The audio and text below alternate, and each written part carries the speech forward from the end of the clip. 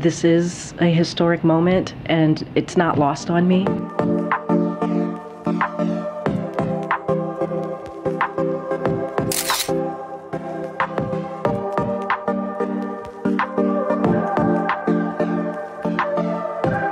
I understand how important it is for so many people out there, so many different communities that I stand on their shoulders, and I have been throughout my career.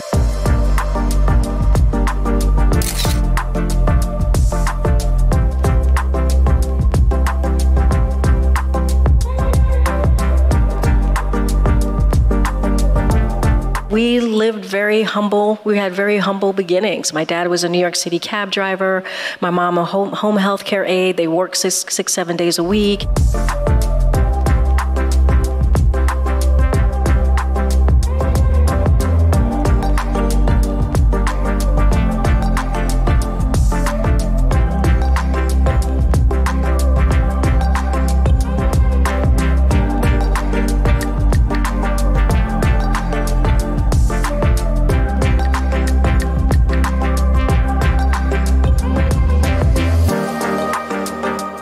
There was a time where I attempted to take my life. I attempted suicide, and it was a dark, dark time in my life, clearly. And so I put that in the book. I put it in the book because I want to help people. I want anybody who's ever felt that way to feel like there's a way out.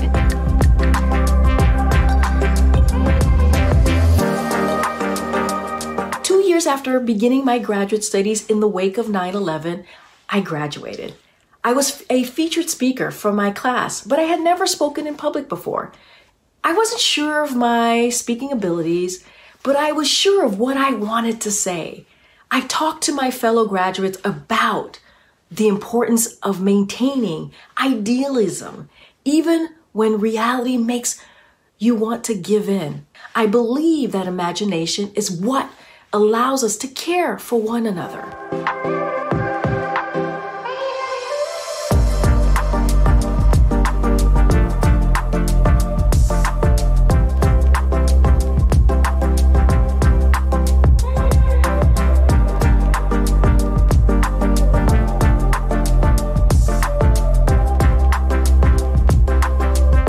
Being an immigrant, everything, the hardship that I've gone through, and here I am walking into the White House, going to work for the first Black president. It was a great experience, and I cherish it.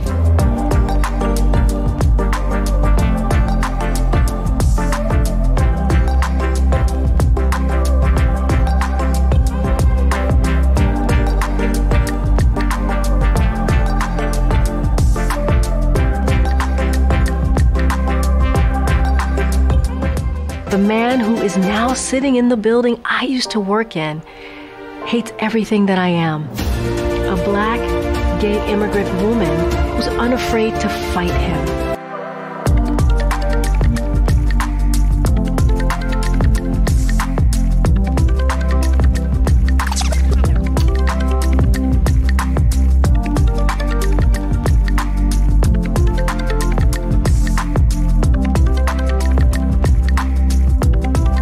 I was terrified of public speaking altogether. When I had to give updates in meeting in front of important people, I often stumbled all over myself.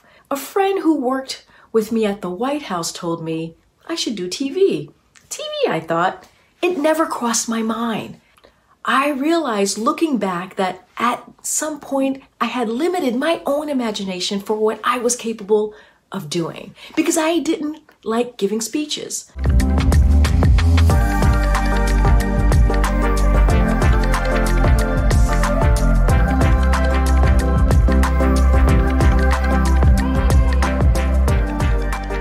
I believe that being behind this podium, being in this room, being in this building is not about one person. It's about what we do on behalf of the American people.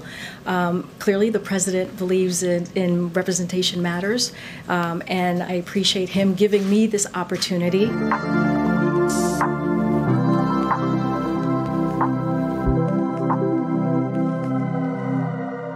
she will give a voice to so many and allow and show so many what is truly possible when you work hard and dream big, and that matters. And we should not, we should celebrate that. I just can't wait to see her shine at the podium. So congratulations, and I can't wait to see you bring your own style and brilliance to this job. Love you, Jen. Love you. Love you.